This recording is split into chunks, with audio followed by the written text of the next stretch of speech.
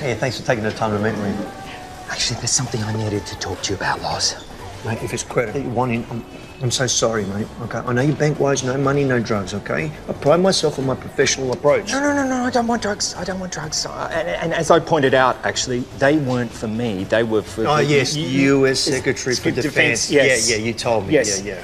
Now, listen, there's something beyond money that I need to talk to you about. Exactly.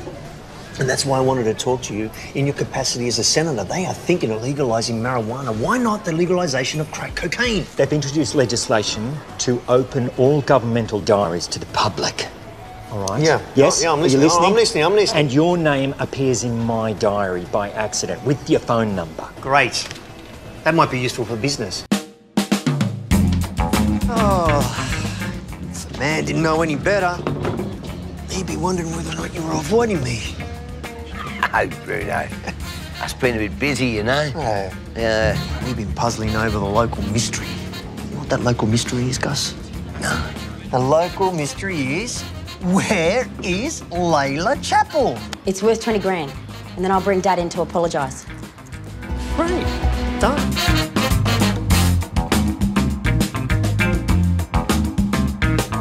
He is hard work. Come on, Pete. This is not back at Winton Circuit with the A30 where we can make up the rules. This is GM. Can't screw with these guys. This polarizer stuff, it's just not worth it. Did you read the Canberra Times? Dover back there. He's a friend of yours. Would you stop believing your own bullshit?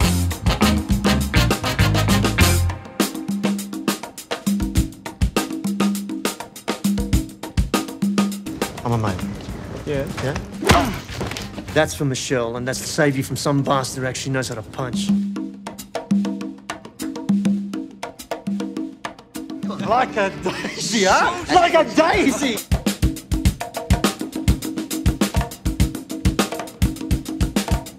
Take it easy on the clutch, it's just slipping a little bit. You should get a polarizer put in it. Yeah, it's already got one. Brock insisted.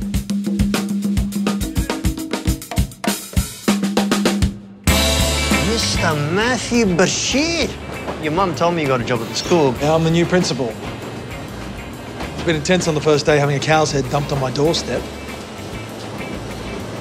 Mate, I've had enough, you know that? This is my 4th window this year. All right, the cops don't care, the school doesn't care, the kids do graffiti all over the wall. You know, they throw rubbish all over the floor. They block my footpath so my customers can't come in, man. They're scumbags. Look, and look at what they turn out to be. Look at them. Hey, you can't go in there. Give me a break. It's my day off.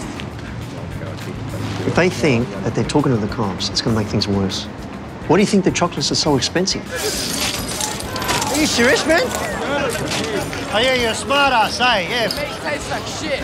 They're animals. I really don't like you hitchhiking, okay? Walter Milat, Detective Senior Constable Mark Camazuli, have with me a warrant to search this property. Let's get the fuck off my property. Oh, let's go, guys, from the front No, to the you back. get the fuck out. Get out of here. No, get off my property. Hey, I pay my taxes, that makes me your fucking boss. Listen, we're 2 of the lowest ranked guys here, the shit kickers. All they want us to do is get the coffee and shut the fuck up. Is this your car?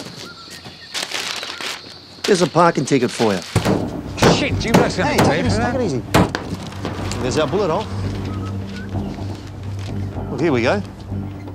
Repairs to paintwork, passenger side door panel, January 10, 1992. Yeah. You think you shot a Gabor? Royce, we want to go and pay a visit to Karen Duck, Ivan's ex-wife. Well, you two should be keeping your heads down low. That's what you should be doing. Karen and Ivan have been estranged for years. She's not going to be telling Ivan we came knocking. Dotting the I's, crossing the T's, Royce. Can you tell us anything about the car he was driving in 1990? The Nissan? Any detail you remember? It had these woolly seat covers. Who? Sorry? Who's that? Ivan. That's all.